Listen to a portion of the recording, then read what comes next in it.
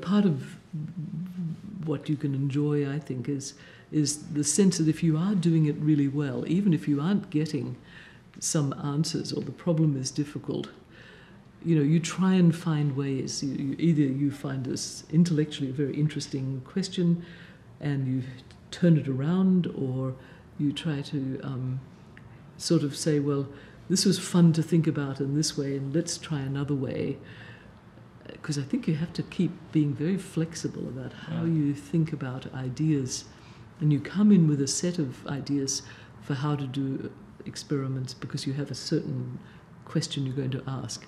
And then you find it's all working a different way. And it's like, oh my gosh, this can be very frustrating. And you sort of have to be prepared to let go the other idea and come in from a different angle. I find that's quite hard sometimes for people in my lab, because they've come in and very much invested with a particular, come in meaning started some experiments, very invested in a particular idea of what they think is important for it. And then they find that something is not working in this way, and it's, I've done all this work, and we talk about it, and then I can see, it's actually really interesting from another aspect.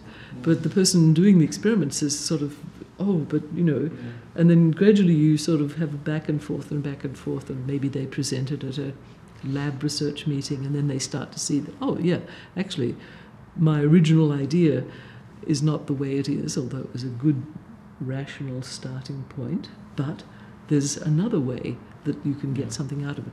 Sometimes it doesn't work right away.